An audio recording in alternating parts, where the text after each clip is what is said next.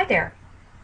This Primavera P6 training tutorial addresses the setup of resources using the new resource wizard. Step number 1 is to be sure that you have enabled the new resource wizard. That's done in User Preferences. So I'll go to my Edit menu, scroll down to User Preferences, and I'm going to select the checkbox to use the new resource wizard. In this instance, it's already enabled. So I'll click the Close button. Step number 2 is to go to the resource window and actually set the resource up. I'm going to go over to the left here on my directory bar and click the Resources window. Don't panic when you get to the resource window and see that it's blank. It usually just means that a filter has been put on the display. So if I look at the top left of the window, I can see that I do have a filter. It's only displaying current project's resources. So I'll click the display options, scroll down to filter by, and I'm going to select display all resources. So the first thing I'm going to do is to select the item on my resource hierarchy that I want to serve as the parent for the new resource that I'm selecting. So I'm going to select Project Managers because I want to add a new project manager.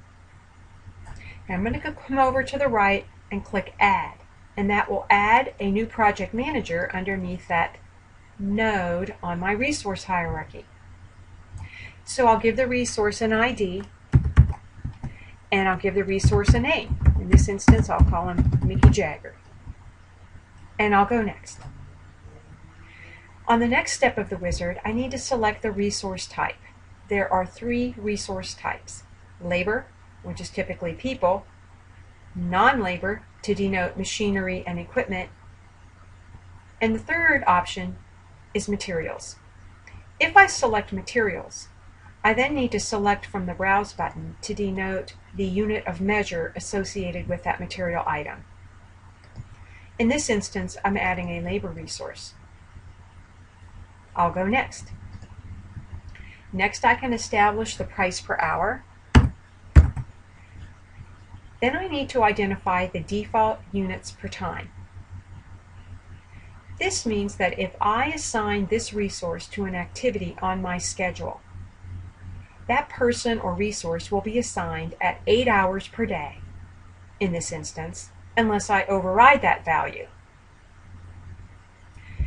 The next value we need to establish is the maximum units per time.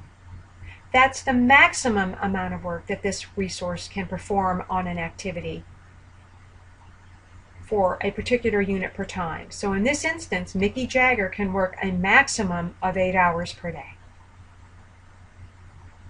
I'm going to go next. I can establish the phone number and the email of the new resource.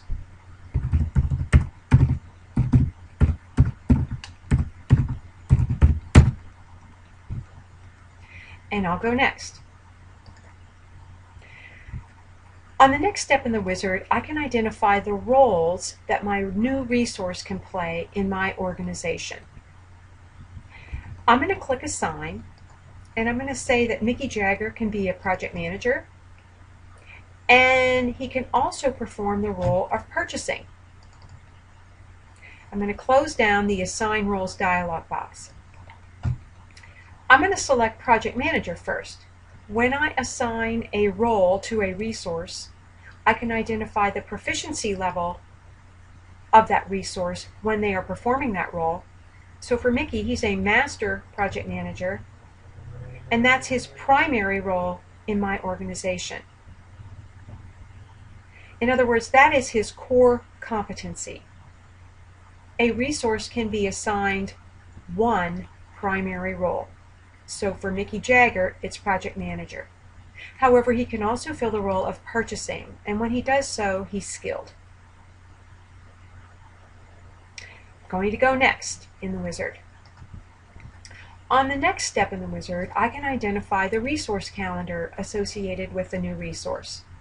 I can select from an existing calendar, or I can create a new calendar for this resource. For purposes of this demonstration, I'm going to select an existing calendar. So I'll go next. When I get to the Select an Existing Calendar window in the Wizard, I can click a Browse button, and I can browse and look at or view and or assign resource calendars. Now in this instance, I'm assigning the standard 5-day work week as Mickey Jagger's calendar.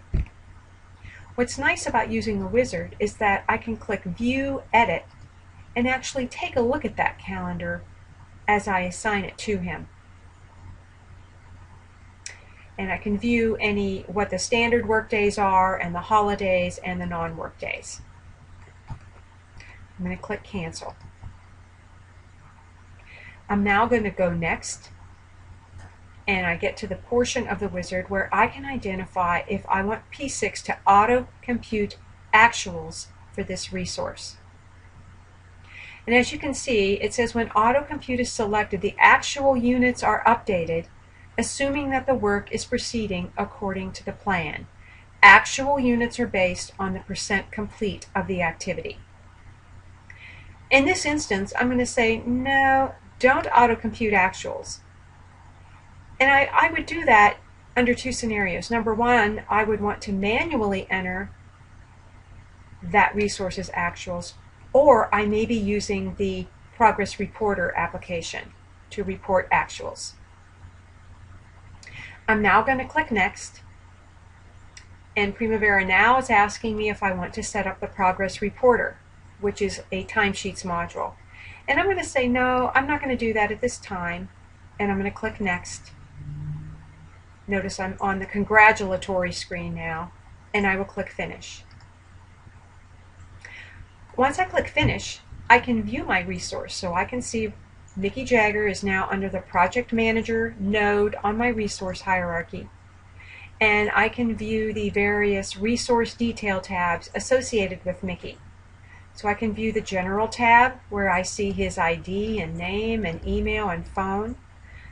I can go to Codes and assign resource codes. I can view the Details where I can see the resource type, calendar, default units per time that I've assigned to him. I can look at units and prices, his roles. I can also add notes. And if we're using Progress Reporter, I could enter the Progress Reporter information. Those are the steps for entering a new resource using the new Resource Wizard. I hope this was helpful to you. Thank you very much.